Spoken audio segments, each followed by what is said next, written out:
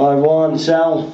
Just thought I'd show you something of interest while I'm in this flat probably here, and that's an electric central heating boiler.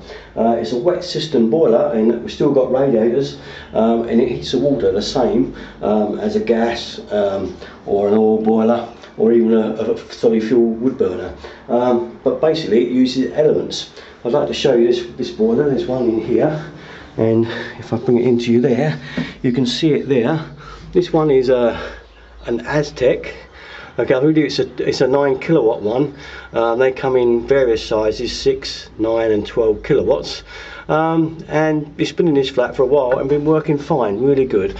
As you can see, there's the flow comes off the top of it there. It's just two simple pipes, one there and the return that comes into the bottom of the boiler there. And you can see all the associated plumbing that's been piped into it.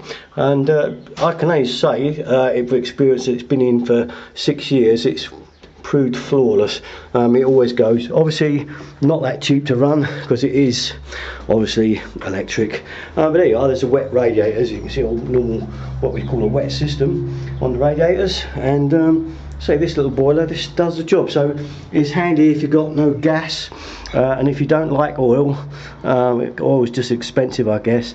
This thing works. I mean, this flat's got the old pay meter anyway, that's got a slot for the old tab, so therefore this is a good idea for this is a rented property, and they can use it as much as or as little as they want. But obviously it does cost more money to run, but overall for reliability I can say the elements can be changed if they go, and yeah, it's been a top class system. I say it's a Trianco, which is a good solid make, and it's the Aztec model that we got in this here flat.